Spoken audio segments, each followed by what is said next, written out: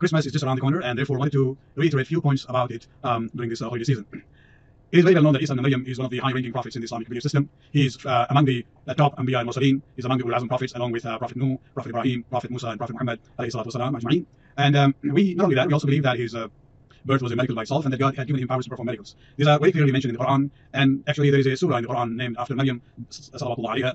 And not only that, the followers of Jesus, known as Christians, are considered to be Ahlul Kitab in the views of the Shia jurists. So this is as far as our belief system is concerned. But let me now ask the question, does that mean that we celebrate Christmas or follow the Christian rituals and participate in that?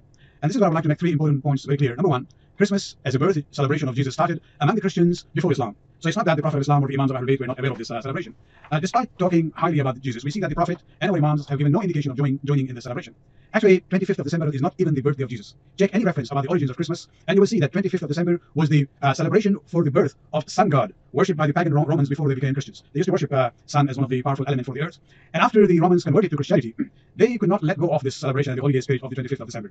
And so, because of that insistence, we see that the church, in order to appease the Romans, allowed that celebration with a slight change in its name. And so they changed it from the birthday of the sun god to the birthday of the Son of God.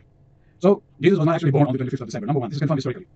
Number two, Muslims have interacted with Christians from the early days of Islam, but they never participated in Christmas celebrations. It is only after Muslims have migrated to the West that this question is coming up. And I will be blunt on this issue, that the question is not about really the love for Isa alayhi salam. It is more about trying to emulate what we see around us in this Christian majority society.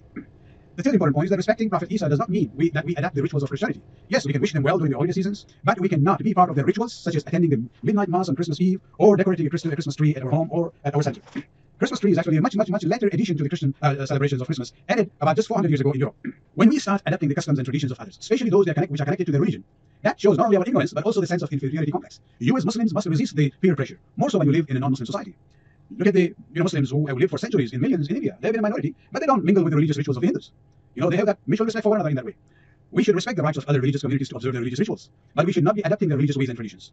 You look at Surah Kafirun, one of the last surahs in the last part of the Quran, you'll see Allah subhanahu wa ta'ala is telling the Prophet, and through him is telling us. Then when you interact with non-Muslims, your line should be very clear. O you who disbelieve, I do not worship the idols that you worship, nor will you worship the God that I worship. I'm not going to worship what you worship, nor will you worship what I worship. You shall have your religion, and I shall have my religion.